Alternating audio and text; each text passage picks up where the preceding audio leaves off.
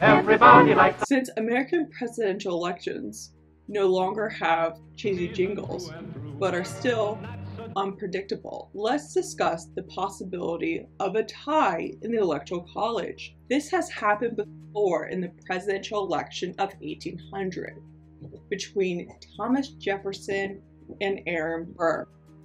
But what if the next steps to end the tie-breaking vote also ends in a stalemate?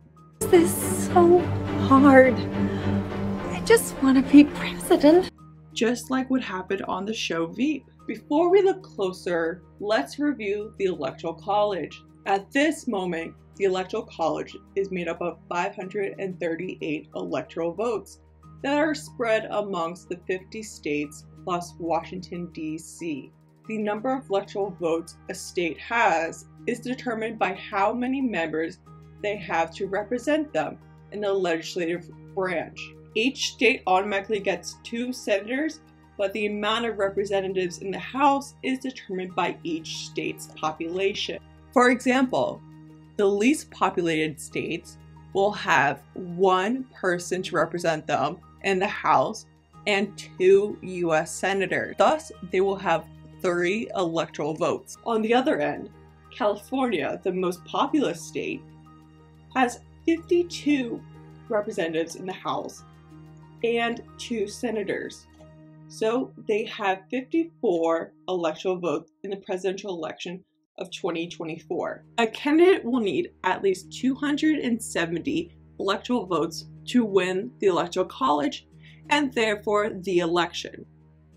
Yes, there have been elections where the person who won the popular vote did not become president. I don't know who Al Gore is, and at this point I'm too afraid to ask. That will be discussed in a later video.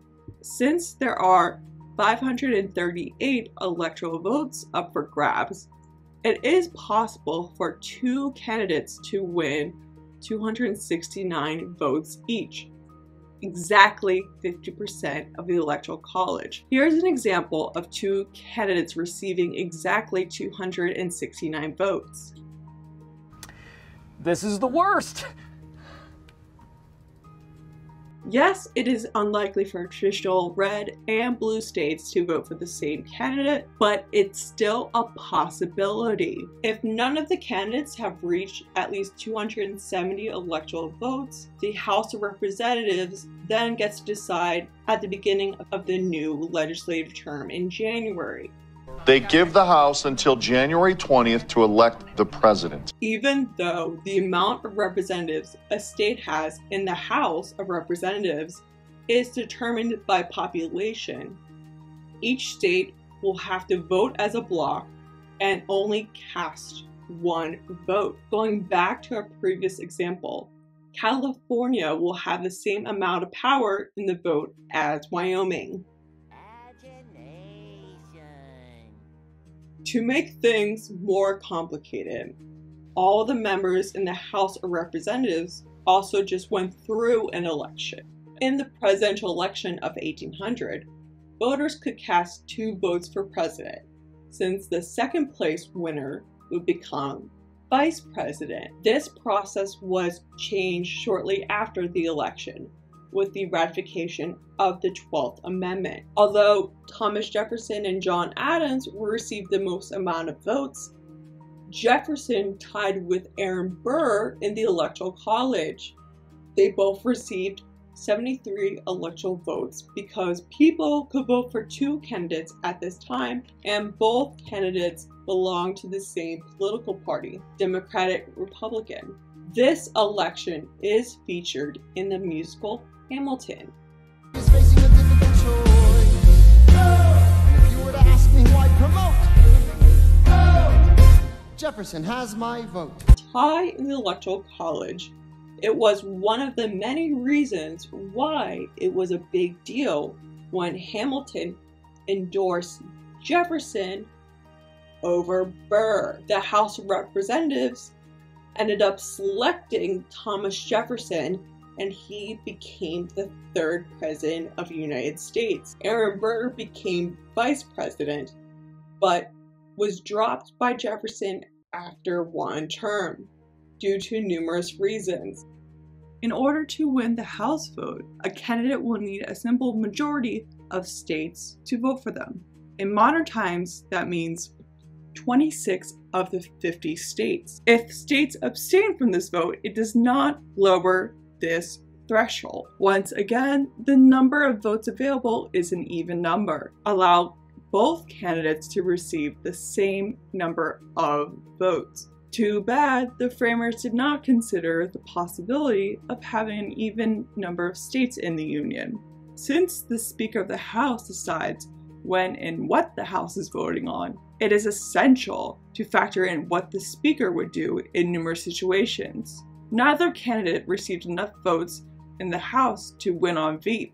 The Speaker of the House decided to no longer vote on this issue since it would be beneficial for his friend. He's asking people to abstain. Tom just needs to make sure that no one gets to 26 and then get his buddy Marwood to make sure there's not another vote. No candidate has received the constitutionally required 26 votes. This House is adjourned. I'm sorry, I would like to change my vote. I voted for the wrong person. You're not going to be president. Virginia, vote. Yeah, it's like we're looking down the barrel of a Tom James presidency. If I lose, I lose. Teddy Roosevelt lost. John Adams lost. Winston Churchill lost. So plenty of presidents have lost. Consequently, the decision went to the Senate. The Senate gets to decide the vice president when there's a tie in the Electoral College. What happens if it's a tie in the House? Right. Well, vice president-elect becomes president. That is why the Senate was essentially choosing the president on VEEP. A candidate would need, again, a simple majority to win the Senate vote. Guess what happened on VEEP? The even number of states allows the vote to end in a tie. When there is a tie in the Senate, the president of the Senate breaks that tie. But I'm the decider, and I decide what is best. Vote for Senator Lara Montes. Do you know who the president of the Senate is? The vice president of the United States. The Senate vote on VEEP was held before Inauguration Day, January 20th. So the incumbent vice president is still president of the Senate and gets to cast that tie-breaking vote. Hey, buddy. How you doing? There we have it. If there's a tie in the Electoral College, then a tie in the House vote, and if the vote ends up going to the Senate, and the Senate vote also ends in a tie, the president of the Senate, or the current vice president of the United States, would cast that tie-breaking vote. How the election played out on VEEP is technically possible. Please, no! No! No! No! Thank you so much for watching. Please like and subscribe to see all of our newest content, and check out onesmallstephistory.com for history socks that are out of this world.